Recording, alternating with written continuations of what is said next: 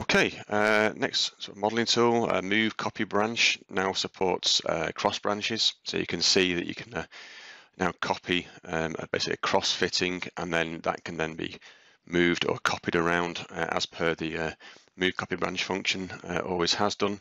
So you'll see in this example, I'm going to choose a branch to the left and right of the actual cross, because there's a cross fitting there.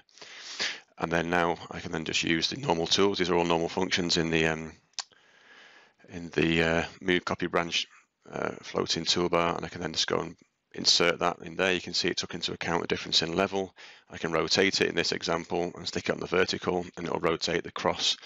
So now it's obviously rotated the fittings to suit, and also drop the levels or raise the levels where necessary.